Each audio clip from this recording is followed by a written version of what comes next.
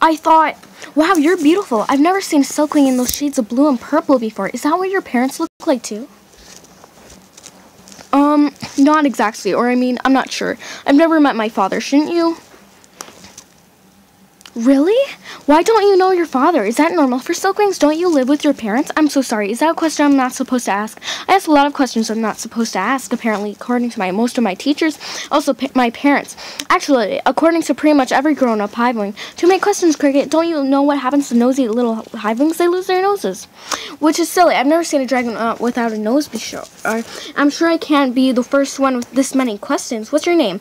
Oh, that's another question. I'm sorry. I'm Cricket.